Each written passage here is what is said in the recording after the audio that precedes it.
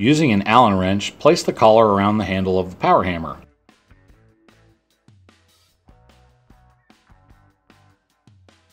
It is easiest to put the hammer on the trolley with the trolley tipped backwards as shown.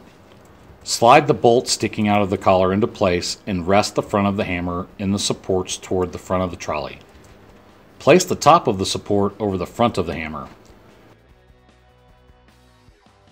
Sometimes the machine needs to be twisted slightly to make the tip rest flat on the ground. Position the hammer so that that is the case. Tighten in all the nuts and bolts. Plug the power hammer into the plug located near the top of the handle. We recommend using zip ties or something similar to coil the cord and keep it out of the working area. The handle is adjusted by loosening the adjustment knobs on the right side of the machine, positioning the handle comfortably, and retightening the adjustment knobs.